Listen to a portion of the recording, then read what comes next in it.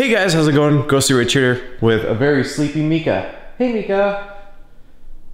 You can tell she's super tired after her play date today. So, if you guys remember, we built this big condo of a cage. Well, now that we've got that for when we go out for a minimal amount of time, just because she's still such a destructive puppy, got her a water bowl that mounts to the side of the cage. Now what's really cool is just the overall design of it. So I'm gonna put this together on camera. And on top of that, I'm gonna show you how it snaps in and out of place. And it's massive, which is perfect for her because she consumes so much water. Oh, now she's awake. So to go over where my positioning is, this is the corner into the room. I don't want the bowl over here, and I'll tell you why. If I put the bowl over here, every time she sees me leave, if she gets a bit excited, she'll be jumping on this corner. And if you have your water bowl on that corner, it's just gonna be a big mess. So if I were you, go to the opposite corner, which would be over here. And I'm gonna show you how I'm gonna mount this.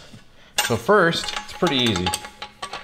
A couple of wing nuts, loosen them up. I don't think it gets much easier than this, but I'll still show you and review it. This is mainly to review it, not to show you too much of the install and to show you the quality, I guess. So we have this, we have this rubber grommet, which is gonna help grip the bars, and this which needs to come off. So now we're gonna put the rubber grip back on. And this rubber grip is gonna help when we go to sandwich it. So put it reasonably high down here, but not too low. I might actually, you know what? I'm gonna go one lower, just so she doesn't have to strain her neck. And then I'm gonna squeeze it around these two bottom bars, so that way it grips right there. I mean, I could go, let's see. Do I wanna go right here? Yeah, it looks like it'll get a way better grip if I just put it right on here. That's what I want, a good grip, so that way if she accidentally, not even accidentally, but grabs it and tries to yank on it a bit, it's gonna hold up. So it goes, the rubber is on the metal side, so it goes metal, rubber, up against your fence or cage, put on the big black sandwich washer, and then you're gonna take your thumb screws,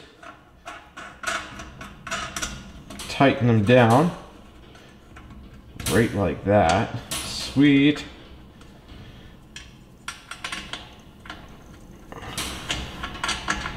Tighten them so they're both snug. And then after they're both snug, you can crank them down. But you want to make sure that you crank them down at the same time, so that way, I already had the other one pretty well cranked. That's why I was giving that one a little extra love. Also, if you can, set it on that bottom bar like I've done. Perfect. That's all we needed. So, now that that's sitting there, you can see our dish. Now, why did I grab this one? Because you can grab it and pull it out. Takes a little bit of pressure. Now that we have this, this is the type, by the way, if you're trying to figure out what bowl and how to get it. And then you just grab it, clean that out, and we can put a lot in there. This holds 8 cups. So if you were, I would never fill mine with food because she would just eat it instantly because she's still a puppy. But for an older dog, you could throw a little bit of food in here and then they'll probably just chew on it a little bit. Mind you, you probably wouldn't have an older dog in a cage. Just depends on if you have people over or something. But yeah, just take all your stickers off and go fill it full of water. Once it's full of water or food, you just squeeze it back in there. And man, this actually holds it really good. Like, I'm pushing down on it and it's not letting go. The whole cage door is bending. So at least you know if your dog's like mine and tries to put her paw on this, it'll hold it to an extent.